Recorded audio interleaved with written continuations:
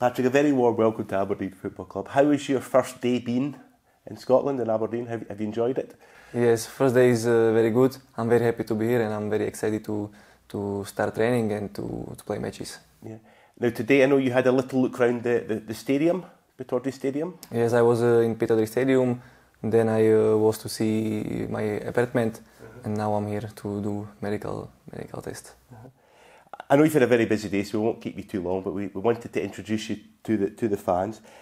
Just why Scotland? Why did you want to come here?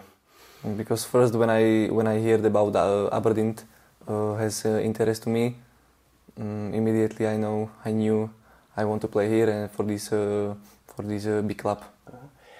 Tell the fans a little bit about your career. I mean, you made your debut at 16, is that right?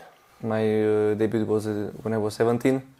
So I play in Žilina, and from Žilina my career will continue here.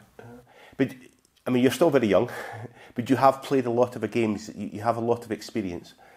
Yes, because this is based on in Žilina on this to give a chance to young players. So I'm thankful to Žilina to have this opportunity, and thanks to this I can be here now.